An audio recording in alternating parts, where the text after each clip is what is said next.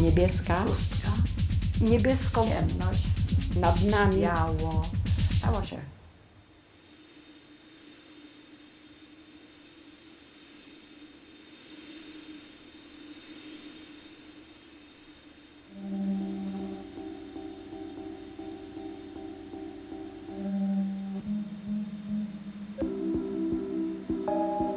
To jest nie do opowiedzenia.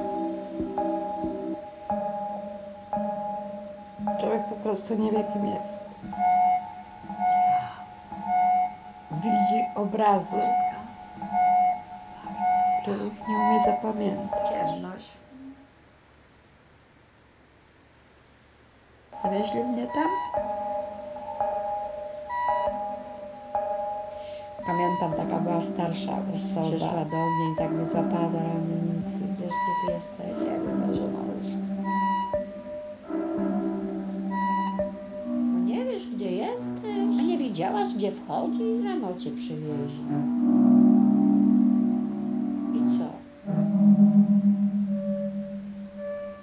No co? No weszłaś do tego jak wszyscy.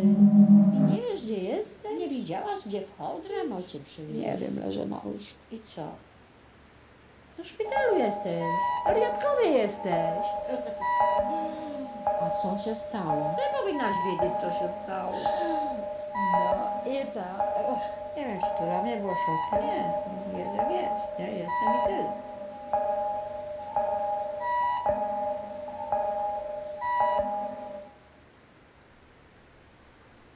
Lekarz siedział przy mnie. Lekarz codziennie zadał pytanie, co widzisz?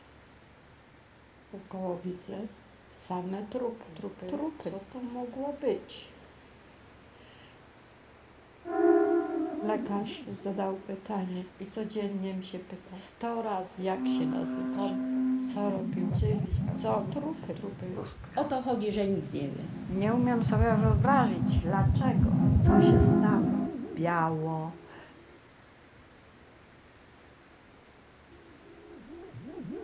Ja tylko wiedziałam, że mam gdzieś dzieci daleko. Raduj się, bo przecież masz dzieci.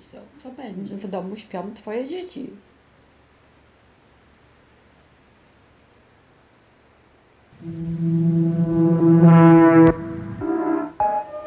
No nie umieli diagnozy wystawić. Nie. Przez lata. Oni myśleli, że wszystko jest, ale ja stamtąd nie pamiętałam.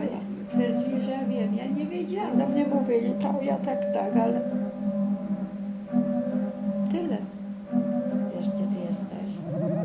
Nie wiedziałam.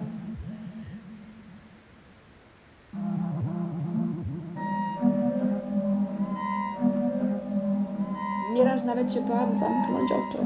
Jak zamkłam oczy, to tak jakbym się znajdowała, jak człowiek na bieżni, na tej stałej bieżni. To mi tak wszystko spod nóg uciekało. Uciekało. Jak mi świat spod nóg, ziemia spod nóg, jakby mi uciekała.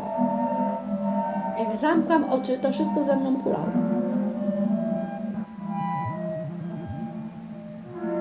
Spytam się, co mi jest. Proszę mi powiedzieć albo mnie dobić, bo już mi jest wszystko jedno. Nie wiedziałam.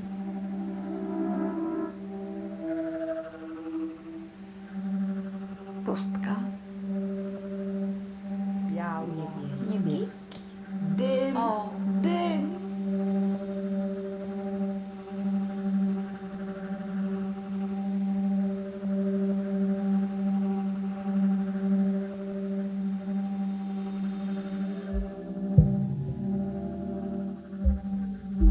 Jestem w szpitalu. I no co za problem, wziąć za kolankę, otworzyć drzwi. To była tragedia. Przekroczyć ten próg. Dla mnie to było mistrzostwo świata. Otworzenie drzwi na balkon, wyjście na ogród, to normalnie cud nad Wisłą to dla mnie było. Złapać za klamkę i otworzyć drzwi i wyjść na zewnątrz. Graniczyło cudem.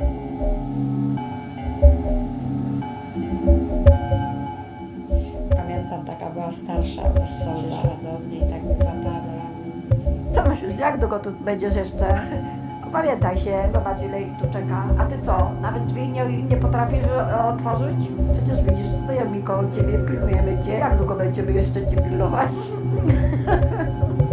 zaczęła na mnie krzyczeć. Bo w końcu trzeba było się opamiętać, nie? I po prostu przerwać to, ten strach, tak, ten lęk.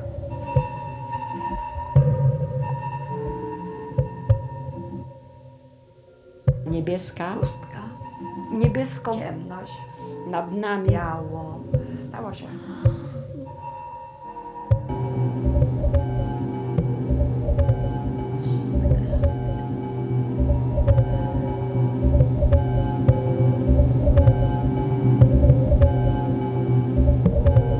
Po prostu bałam się świata zewnętrznego. Czy dam radę? No, otworzyłam te drzwi, już sobie mogłam wyjść. To wziąłam grabkę i grabiłam, no i tyle.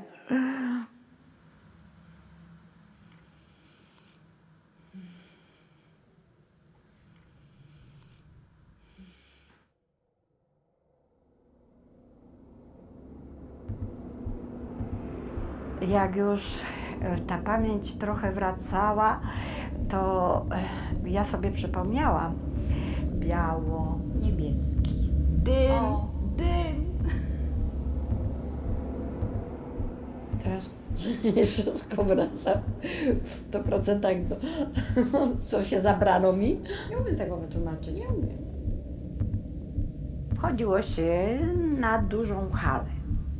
Kiedyś po prostu tam hodowano kurczaki.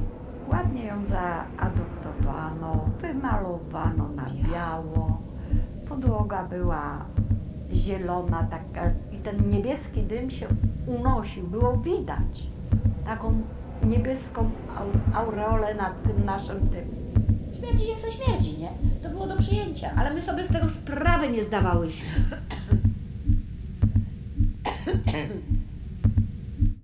Moje stanowisko się nazywało trochę śmiesznie, no. Uspokajanie spirala. Na przykład gofrownica, żeby grzała, żeby piekła. No to musi w środku grzać spirala, prawda?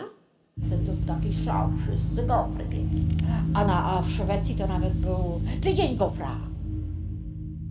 To jest to. No, elektryczne sprawy. Fajnie. Tylko nie wiedziałyśmy, że tam padniemy pokotem. Ten smród, ten zapach po prostu by nas zabił bez mała. Jak się wypalały te gofrownice, Ten niebieski dym się unosił. nad nami wisiała chmura niebieska. Niebieską aureolę było widać.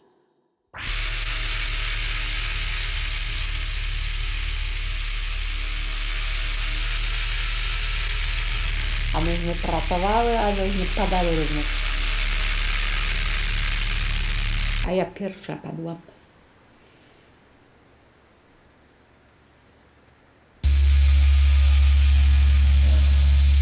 No i tego.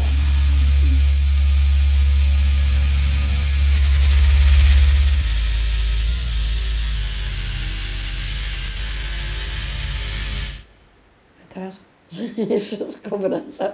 Pamiętam. Pamiętam. Pamiętam.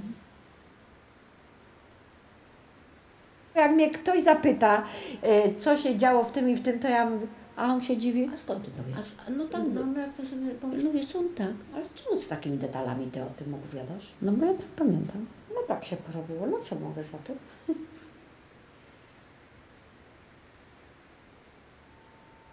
No jak to jest? To jest tak. Teraz, niedawno, tak się kolorowo inaczej zrobiło.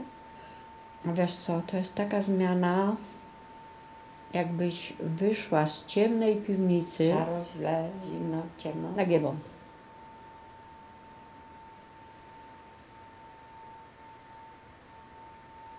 Biało, zielona. Chmura niebieska. Tam ja sobie teraz przypominam. Pamiętam ścieżki, gdzie chodziłam do szkoły. Pamiętam. Dokładnie. Niesamowicie, bo pamiętam z perspektywy czasu. Pamiętam jak za mną oczy. I każdą sytuację potrafię sobie odtworzyć. Dziś. Nic. Wielka przykrość. Nie ma. Dzieci. Całe moje życie.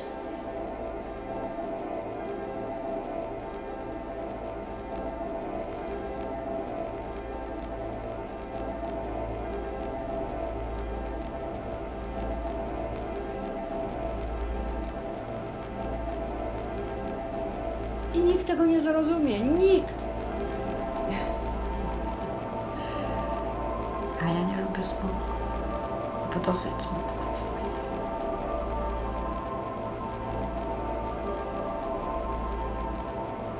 Dla mnie niebieski nie istnieje. Najbardziej lubię tańczyć w czerwonej sukience.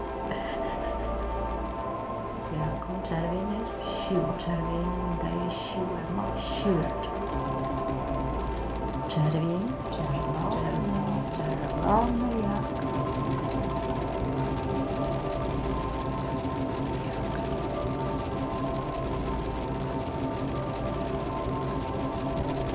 Skans.